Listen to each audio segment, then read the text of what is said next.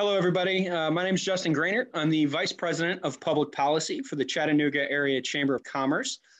Thank you for joining us today. We're going to be talking all things OSHA mandates and special session updates. So with us today, we have our Public Policy Chairman and employment lawyer at Chambliss, Justin Furrow, who's going to talk us through all of the intricacies of the turbulent 2 weeks we've had here in Tennessee. So Justin, we finally have an emergency temporary standard. What's in it and what does it mean for our business members?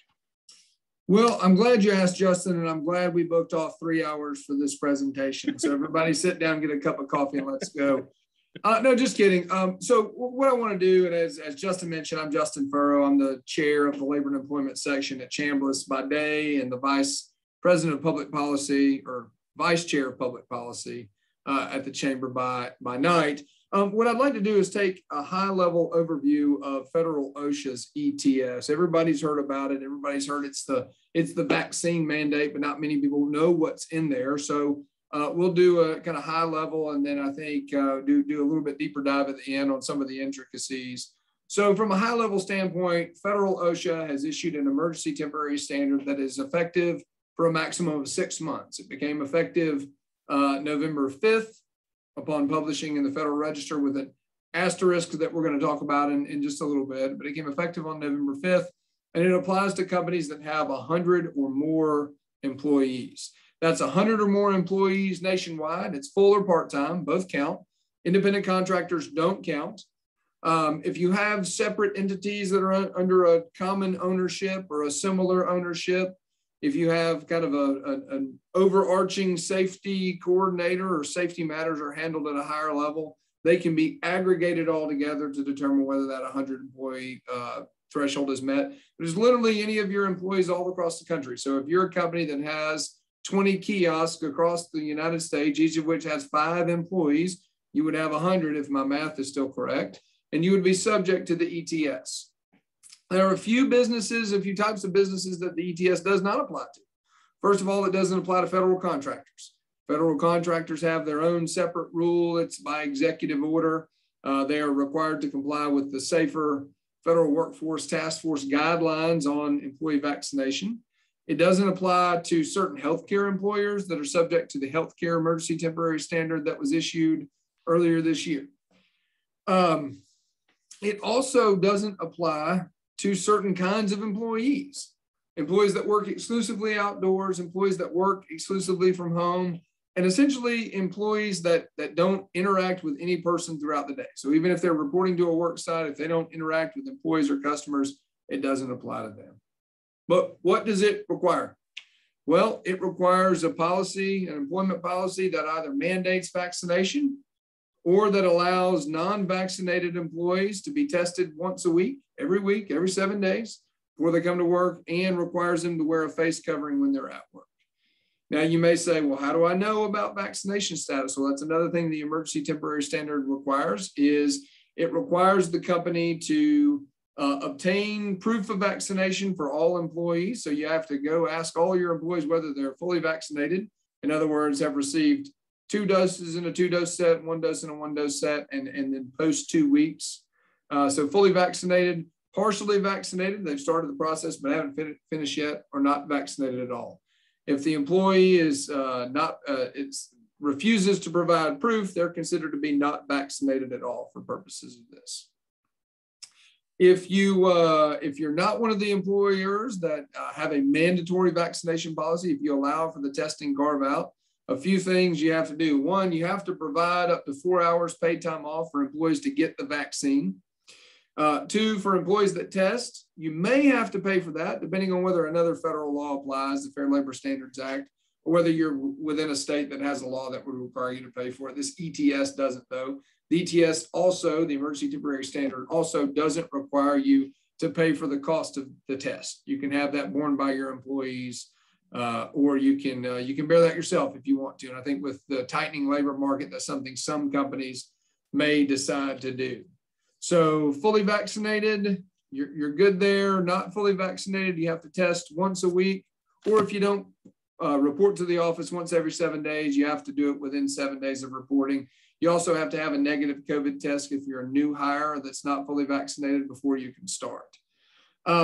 That, Justin, is the basic. I mean, there's a lot of details in there. The face covering, you have to, if you're not fully vaccinated, you have to wear a face covering when you're at work or when you're in a car with somebody else for work purposes. Company doesn't have to pay for that either.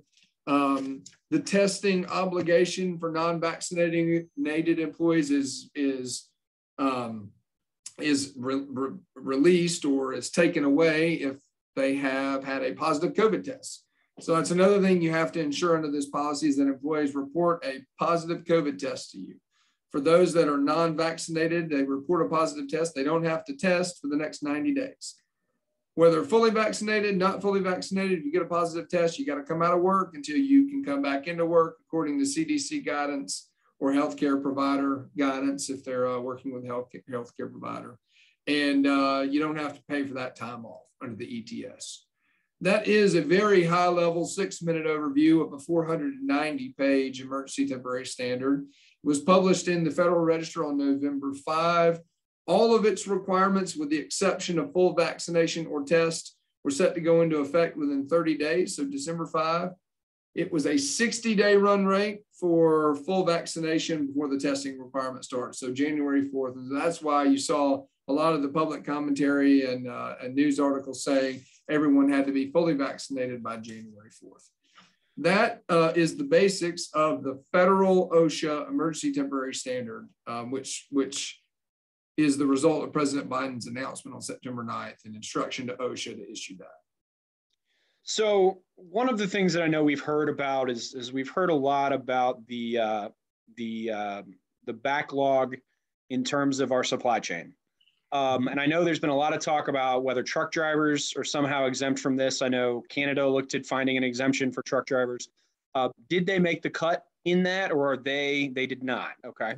No, not expressly exempt. I mean, there's a lot of discussion about whether they're an employer that doesn't report to a workplace. But if you read the guidance in the preamble, I think you're going to have a really hard time carving them out. Now, you may have a situation where a trucker's on the road and is not interacting with others for a more than 7-day period. But at the moment, I think the way this is structured, they only want, the OSHA only wants the exceptions to apply in the rare instance where an employee does not encounter others in performing the work duties. So if you think a trucker, I think we often think of somebody sitting in the cab of a truck driving. We don't think, though, of the time they have to spend at the depot, the time they spent picking up the trailer, picking up a new truck, changing trucks, going into the office to do paperwork, going into the customer's facility or terminal or whatever the case may be. So I think you're gonna be hard pressed to say truckers are categorically exempt. They certainly didn't make an express exemption. Okay. So we get all that on Friday, and by Saturday, it's in the news that there is an injunction from the Fifth Circuit Court of Appeals. That's right. Federal court. What does that mean for this process? So great question. Those of you that watch College Game Day will sometimes hear Lee Corso say, "Not so fast, my friend." That's what the Fifth Circuit said to OSHA on Saturday. "Not so fast, my friend." So the way this works, if an industry group or an employer or an individual or anybody for that matter wants to challenge an OSHA rule, which this is an OSHA emergency rule, they have to file a petition for review within a circuit court of appeal. So it's bypassing the trial court level and going to the circuit court of appeal. There are 11 numbered circuits plus the DC circuit in our federal appeals system. This one in particular was filed in the Fifth Circuit. There've been, I looked at it earlier today and I couldn't pull it up quickly, but I believe they've been filed in the 5th, 6th, 8th, and 11th. I think there's one in the DC circuit. I think the anticipation is that there will be, now a lot of those are maybe what some would consider to be Republican dominated. They have more Republican appointees as judges than Democratic appointees. I think there's some thought that there will start to be more of these kind of pro OSHA ETS suits filed in some of your more Democratic leaning circuits. But in any event, the group that filed in the Fifth Circuit asked the Fifth Circuit to stay enforcement of the ETS, of the mandate, pending judicial review. The Fifth Circuit came down finding grave constitutional and statutory concerns on Saturday, so one day later, and put down a stay. They've ordered expedited briefing. The Fifth Circuit has. The government has to respond by 5 o'clock today. The petitioners then get to reply by Thursday at 5 o'clock, and then the court will maybe further consider whether to a further stay, whether to remove the stay. You know, it's really interesting, and I could really nerd out on the legal points because that's what I do for a living. There's some discussion about whether this could actually function as a nationwide injunction or whether it doesn't. It's not an express nationwide injunction, but I think it kind of operates that way, and I think many are taking it as though it will operate that way. And just so the viewers know where it's going to go from here is, remember, you got 5th, 6th, 8th, 11th, DC Circuit, maybe some other courts of appeals that are going to have challenges filed. What will happen is within the 10 days after the rules issuance, so 10 days after the 5th, they look at all challenges that have been filed. They go to the multi-district litigation panel and draw a number out of the hat at random for the Circuit Court of Appeal, in which all of these challenges will get isolated. So that circuit court, even if it's not the Fifth Circuit, can undo the Fifth Circuit stay, can issue its own say, issue its own order. So there, I think, have been 27 states that have sued. There's a lot of litigation, a lawyer's dream, a lot of litigation out there over it. The Fifth Circuit's may have been the first word, but it certainly won't be the last. What are the odds that this ends up in the Supreme Court and they decide this, and what would a timeline look like for that if it does get, fast tracked to the court? I think the odds are very high. I mean, certainly this is going to be an expedited briefing schedule because, I mean, we have the pandemic. So let's not lose sight of the fact that we are still within a pandemic. I know that numbers are looking good and all that, but we are still within the pandemic.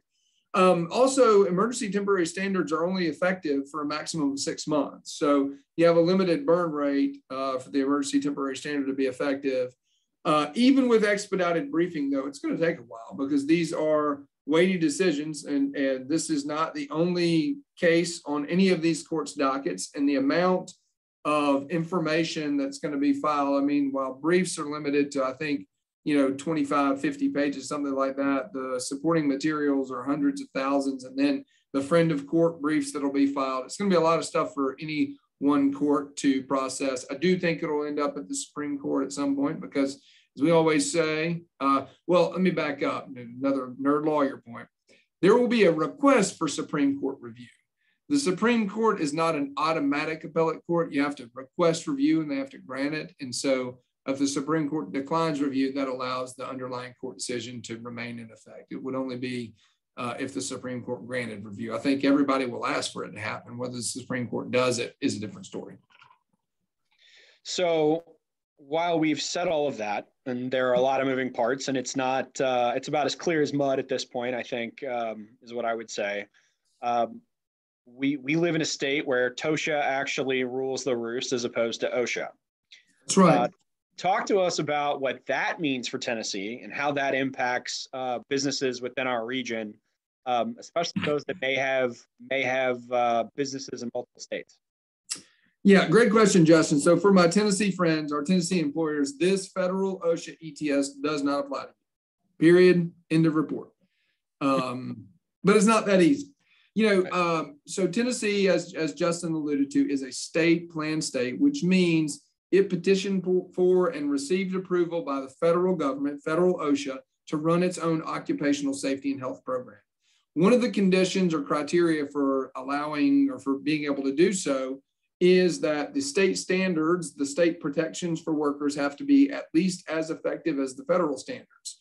So what happens in a situation such as this is your state plan states, there are 22 of them. Around us, think Tennessee, Kentucky, the Carolinas, and Virginia, right? So your state plan states within 30 days are supposed to pass their own emergency temporary standard that is at least as effective as the federal standard. So in theory, the Tennessee government would have 30 days from this past Friday to enact its own emergency temporary standard that mandating vaccines or masks or whatever it can demonstrate it believes is at least as effective. The Tennessee government has sued to have the mandate, the ETS, declared invalid. I don't think TOSHA is going to be jumping through hoops right now to try to take quick and swift action to enact its own emergency temporary standard. As of right now, though, this ETS only applies in states where Fed OSHA has jurisdiction. So let's take an easy example for us Chattanooga's who are right close to the border. Let's say I'm a company headquartered in Dalton that has 75 employees in Dalton and 50 employees in Chattanooga. So I have a total of 125, but I don't have 100 down in Georgia. And, Tennessee hasn't enacted anything yet. Well, this ETS still applies to me because the 100 employee threshold is determined number of employees corporate-wide nationwide. But the mandate only applies where Fed OSHA has jurisdiction. Fed OSHA has jurisdiction in Georgia.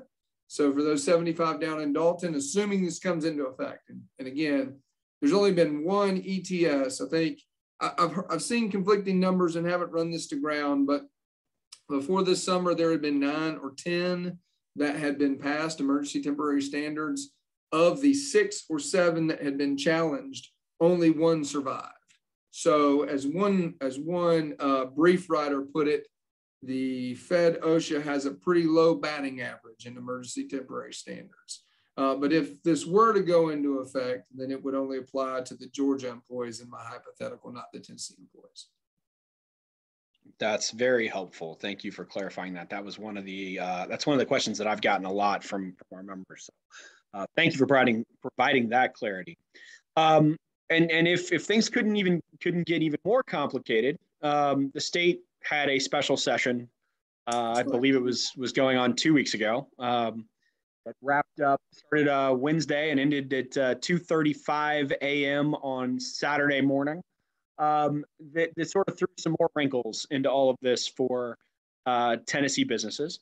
Right. Senate Bill 9014 and House Bill 9077.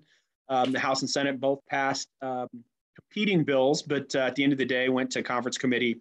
And what the bill does at a high level, it prevents businesses from actively requesting vaccination cards. It also allows for mask mandates, but causes them to be uniform across the entire company. So there can't just be unvaccinated folks that have to wear masks. And more cause of alarm, I think, for the business community in Tennessee is it creates a cause of action for employees against their employer when it comes to COVID vaccine specific checks.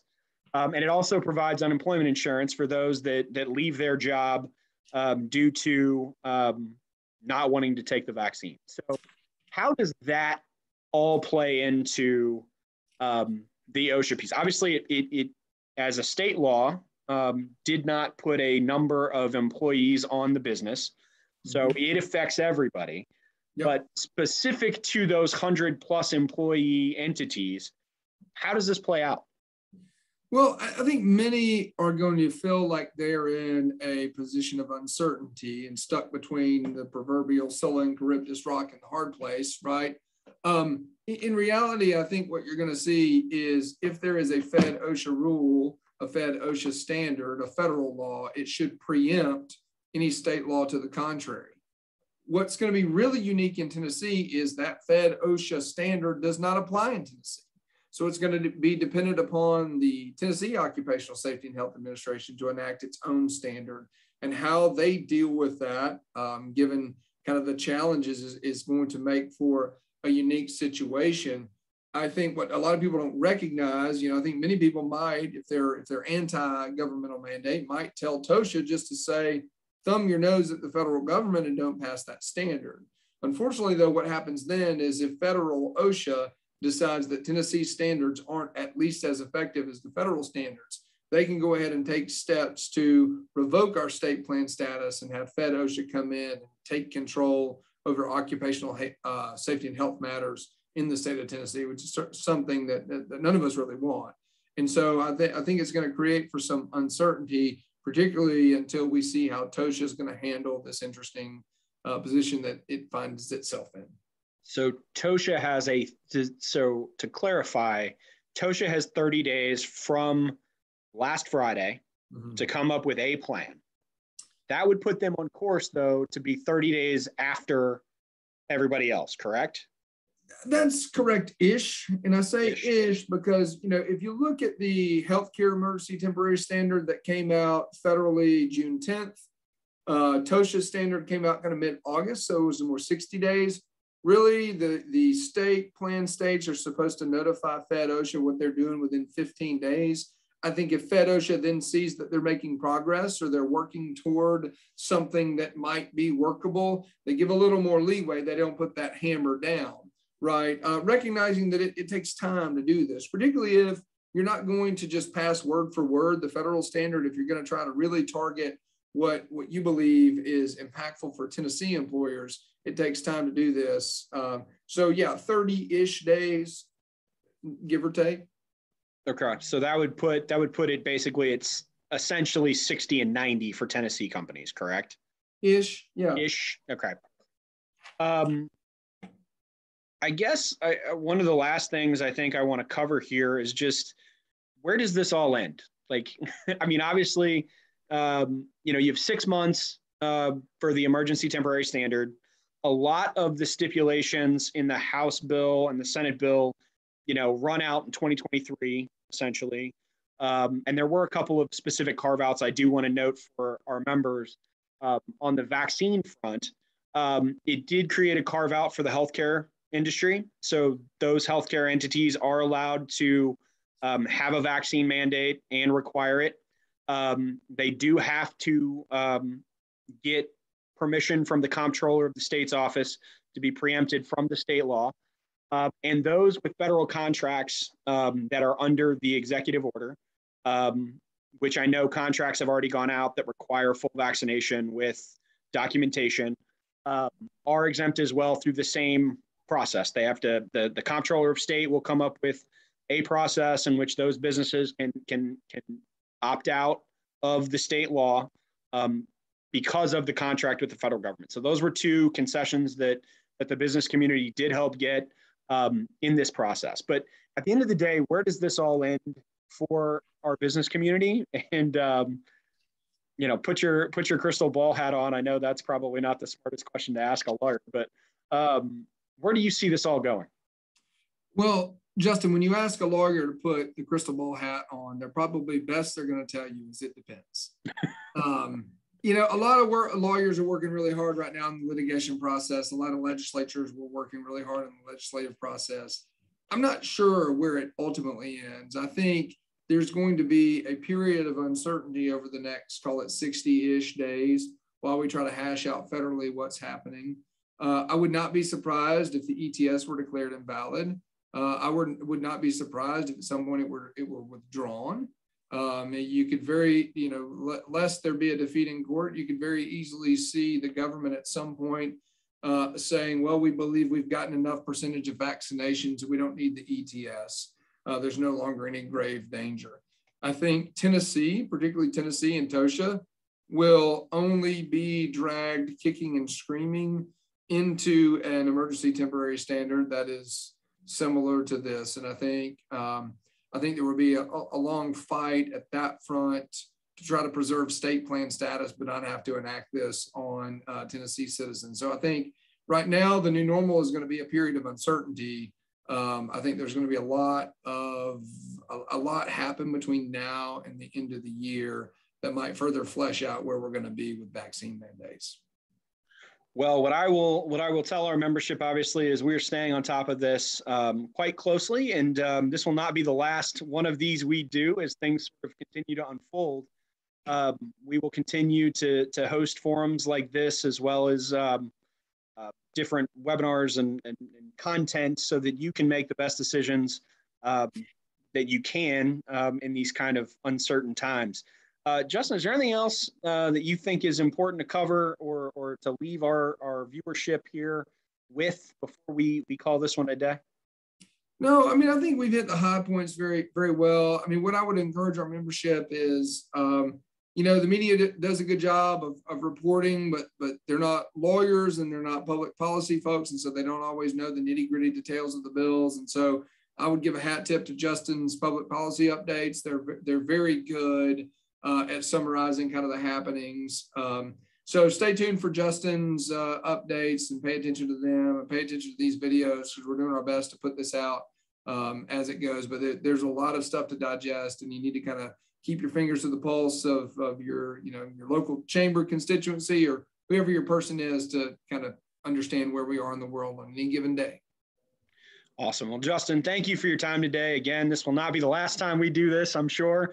The Justin and Justin show has been quite successful throughout this run, and hopefully you as our chamber members get value out of this. We want to be one of your trusted resources as these things kind of move quickly, so we can get you the best information possible. So, Justin, thank you for your time today. We will do this again. Justin. And he mentioned the public policy updates. If you are interested and don't receive them already, you can shoot me an email at jgroenert@ChattanoogaChamber.com, and I'll get you on that list. It comes out 4 days a week, most weeks, and we try to do our best to give you business important information. Kind of cuts through a lot of the noise, and a lot of this kind of information is stored in those. So if you are interested and don't get them yet, please let me know. We're happy to get you added. Justin, thank you. And until next time, when we do this again, we'll sign off for now. Yeah. Thank you, Justin. Appreciate it.